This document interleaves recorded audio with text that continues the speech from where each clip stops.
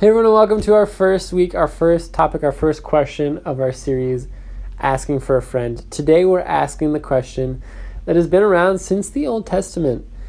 It comes up oftentimes in times of hardship or in times of loss. It's a question that's hard to understand, and honestly, sometimes it even makes us question God. Our question from a friend today is, why do bad things happen to good people? It doesn't seem to make sense that God would reward a good person with a bad situation.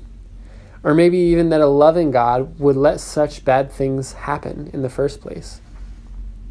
I think maybe this is such a hard question because some of the answers are difficult and we just don't want to hear them when we're asking the question.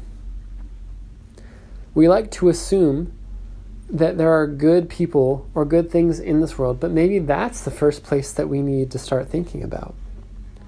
Or even when there are good people, bad things just don't seem fair to us because we're working on our own standard of what's fair and what's not. In the book of Job, we saw a man who is seen as righteous, almost perfect even. Yet turmoil came to him, and we see everything that he owned and loved taken away. This drove his friends to assume that he was in the wrong, yet he couldn't think of anything that he had done to frustrate God.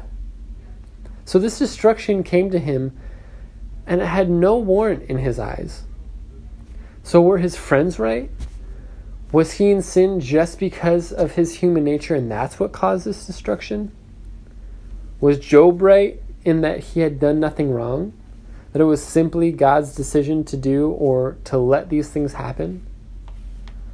While we think through and discuss this in our small groups tonight, I want us to think through some key aspects that surround this question, this conversation.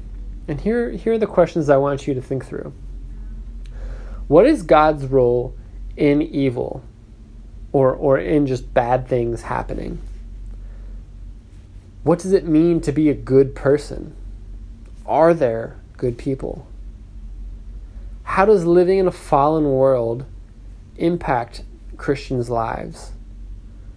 Or how do you as a Christian interact with this fallen world that we live in? I hope that all these things help you guys as you start your conversation around our question from a friend tonight. Why do bad things happen to good people?